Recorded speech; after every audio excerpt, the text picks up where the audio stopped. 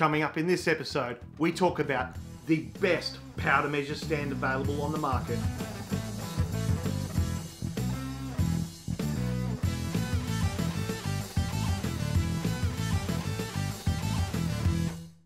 Hey guys, Rob here from Hunt Shoot Off Road, and today we're going to talk about a problem that I feel like I've found the best solution for, and it's one of those things where you go along using with what's available to you and doing what you do, and you procrastinate and do all these sorts of things, and the solution is right there waiting for you to find.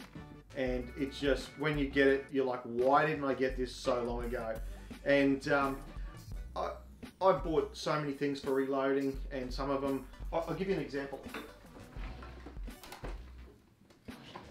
This is the RCBS, what do they call it? Supreme Auto Pro Primer. So this is a system that it's got this priming tube, heaps of different little contraptions. Anyway, it's got this little pump. What it does, it goes on the press. I don't know if you can see it. It goes on the press on the front here. Tube comes up, feed all the primers in there, pull the handle down, push the pump in, ding it, and that's it. You don't need to use a hand primer. Now, my reasons for why I bought that, this cost me like nearly $100. I haven't had the time to set it up or to use it.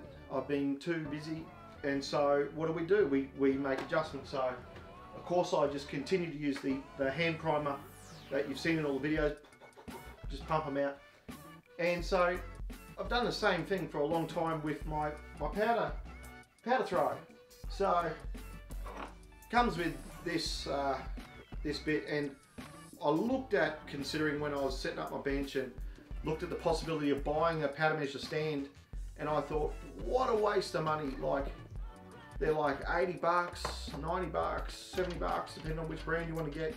And you know, when it comes with this, why would I need to spend that money when I can obviously put my powder measure in here? There's an option to screw it to the bench if you want. And look, that's what my dad's got. That's what all my mates with the rock chucker kits have got. And a lot of people use this satisfactorily. And some people think that there's not an issue. Now, what I found when I was using this is the time it takes to set it up. I've got to unscrew the die all the way out, screw the die all the way back in, then I've got to screw the powder measure in there, and you know, you've got to screw it down, then you've got to lock the lock nut, and then you've got to fill it up with powder. Then when you're finished, you've got to unscrew it, try not to bump the handle so that you don't shake some loose grains out onto the table, and then of course by the time you unscrew it, then you've got to tip the powder back in, and away you go. And what I've found with myself and a lot of people, and I can tell you now, most of my mates that reload, if you go around their place, there's the powder measure. Either this is screwed to the bench and the powder measure is full of powder. And what that means is that your powder is becoming susceptible to moisture. But you know, what do? We put a porous rag over the top, because of course that can stop all the moisture going in there. We think it's doing some bit of special. Yeah, there's a cap on there, but we all know that it's not a sealed unit. The moisture in the air can get in there, and that potentially is going to ruin your powder.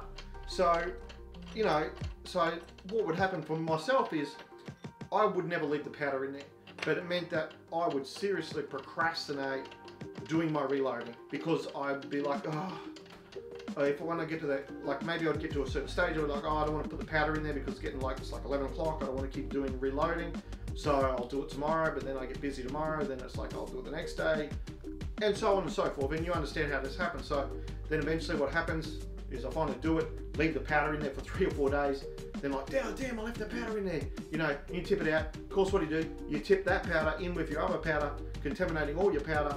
And look, hasn't caused me grief yet, but you can easily see how you could fall into a rut and have problems. So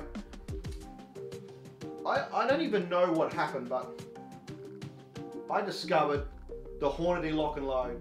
And look, I'm yet to be converted for the purposes of lock and load on a single stage press. I think you're defeating the whole purpose of getting your superior accuracy from a single stage press by having a quick die change set. I think that's the same for even the likes of the Lee breech lock But I mean, boom, it's done. You know, like you just twist that bad boy out of there, and you can dump your powder in 2 seconds flat. And I think this cost me about 70 bucks, or maybe, you know, but I think I've seen it as low as 60. I was gonna make a powder stand. I should have got this out earlier. This is what I did for my lead.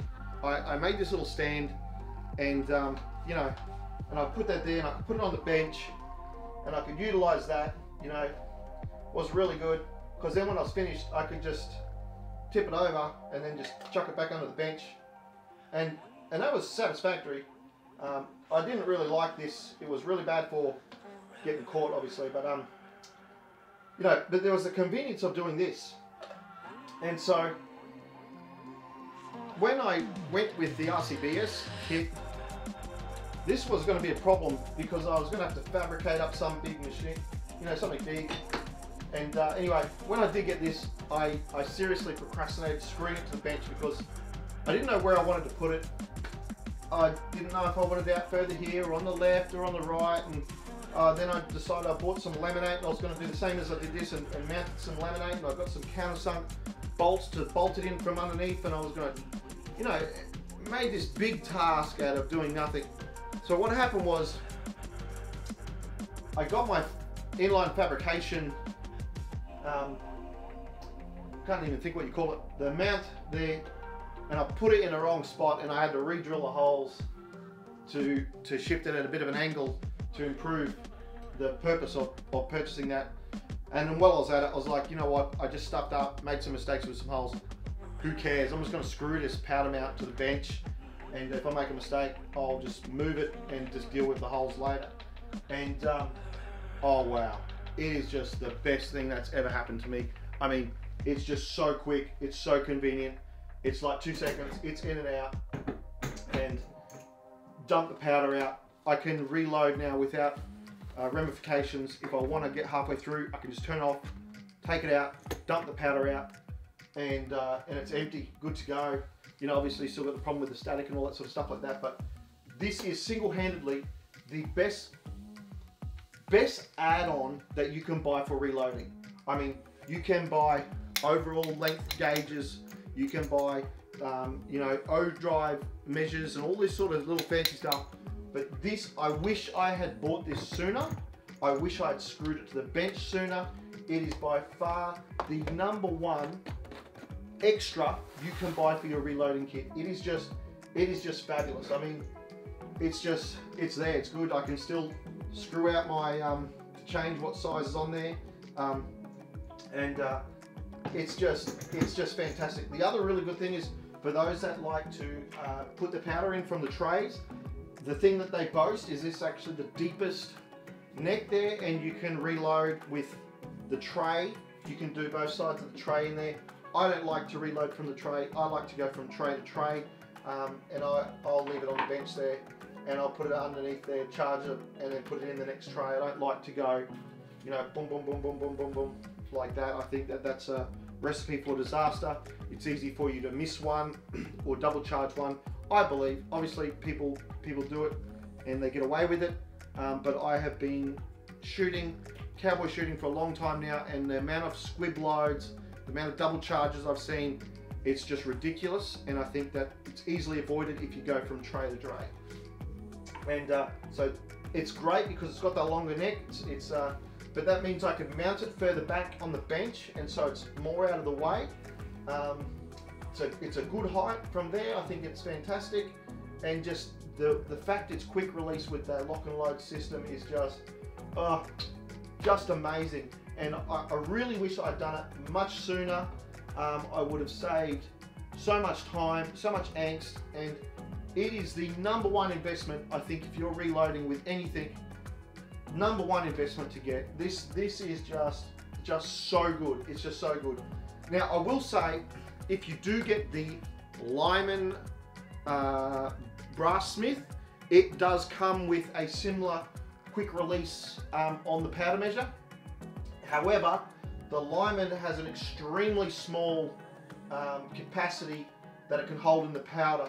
So this gives you the flexibility of using whatever powder measure you want, whether it's a Hornady, a Lee one, RCBS. I mean, I think if you watch enough videos and you've seen all the reviews, the RCBS is considered the best manual powder measure there is on the market. And it's probably really the only Hornady reloading product I own, other than some measuring tools. But this thing is just the best investment that you can do. And I just wanted to let you guys know so that you guys can have a look at getting it. And I wish someone had made a video and put it out on YouTube sooner, because man, it's just been fantastic. Look guys, just that's it. Hit that subscribe button in the middle. Make sure you hit that big knockout bell so you get the notifications when I drop another video. And any questions, drop it in the comments below. I'll try and get to it. And guys, get out there, get reloading, and get them big bores. And until next time, I'll catch you later.